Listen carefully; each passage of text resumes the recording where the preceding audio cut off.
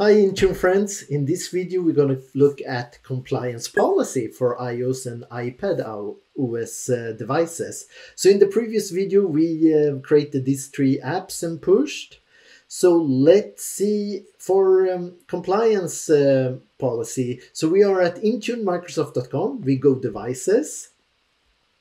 We have compliance down here, but since we just want to limit it to iOS, then let's click here and we get down to a bit less. So we have our device here that we have enrolled in the previous video. Let's check compliance policies. Should be empty, at least for iOS. We have other for Android. No, not for Android, I think. We have for Mac OS and Windows and other OS. So let's create a policy. So I thought we could create three different. I like to separate it. You could do one policy with all settings, but we can start one who check if it's jailbroken. So let's call this, we don't want it not jailbroken. Check if iPhone is jailbroken. Is that a word? If it is not compliant. Platform we get for free because we stand in this node, and the profile type. Perfect, we go next. So it should be device health. So we block, it's not allowed that it's jailbroken. Require the device to be, this is, I don't know this one. Require device to be or under, no, we don't configure that. Just to see that it's not jailbroken. Action if it is, well, we can mark the device as non-compliant directly. And we could send an email, or we could send a push notification. Why not? We can do it after 1 day if it's still jailbroken. I think if it is jailbroken, it's going to stay that. So it's not something you really can fix. Let's add our group that we created in the previous video. You could add all devices, that's definitely no problem, even though you will take machines who are not like Windows machine, but they're not going to apply to it anyway. So we select our GBN all iPhone devices. You can filter even more, but no, we're fine. Okay, so we apply that. Let's create two more. We can create one for minimum version. So let's see already which version the device have. And we can put that as the minimum version, so it doesn't be non-compliant due to that. So we have 16, I copy that, 16.7.5. So let's go back to our iOS iPad and compliance policy. We should have one here already, not jailbroken. Let's create a new one. We can call it Apple iOS. We can include iPad OS also. Minimum allowed OS. GBN security doesn't accept lower iOS than this version. How fitting, it was exactly the version. Is that device property? It is minimum OS version. I don't know why you would have a maximum. For security reason, you probably always want that. You can have different build version also, but let's go with the OS version, easier to find. So we don't have to mark it non-compliant. Well, we can do that. No, let's do it after 1 day. So if someone enroll an old one, they get 1 day to update it. We can remotely lock if that's happened after 10 days. Let's go with that, and we assign it to the same group. Let's do it to all iPhone devices. And we create this one.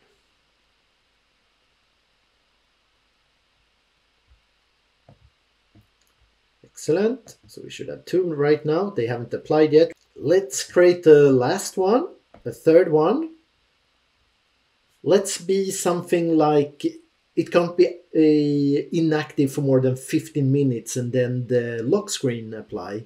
No more than 15 min inactivity before lock screen.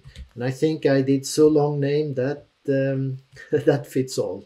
So let's go next. That one I think is under system security. Could it be? I think it could be. Let's require password. Yes, maximum minutes after screen lock before password is required. Oh no, this one, maximum minutes of inactivity. We said 15 minutes, right? Let's do that. And go next.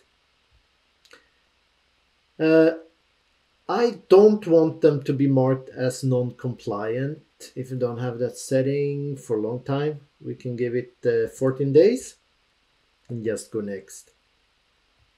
Then again, assign our group.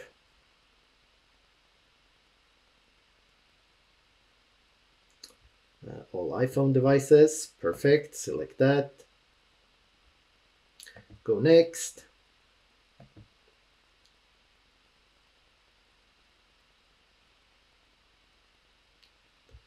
Perfect, so we have these three now. To speed it up, I'm gonna connect to my iPhone and then in company portal ask for updates. Okay, we are at our managed iPhone, so I'm gonna start company portal. And let's check status. This one is not jailbreak. It have the correct OS version, and well, the inactivity might not like that setting because I haven't configured that.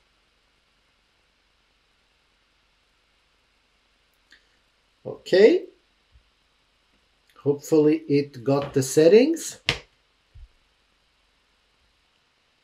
Okay, so let's go, if we go to devices, all our devices, and then go to GBN iPhone, the one we enrolled. If I here now click on device compliance, I can see all the three at the same time. Yep. So it's not jailbroken, perfect, it's compliant. It default, oh, it didn't apply the other one. It has the allowed OS. Oh, we just see the setting, we don't see the name.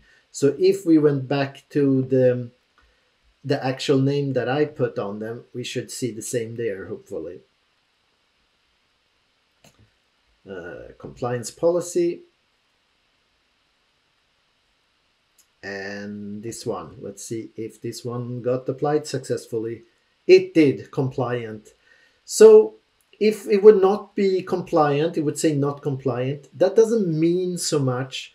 But out of the box, it means nothing. Well, it's a good reporting, but you can with condition access policy say that, hey, if you're non-compliant, then we don't allow you to do certain things in our network and access services. So it can be useful if you want high security, but for just reporting, I think it's good to just have a certain compliance policy to see that everyone is within the standard.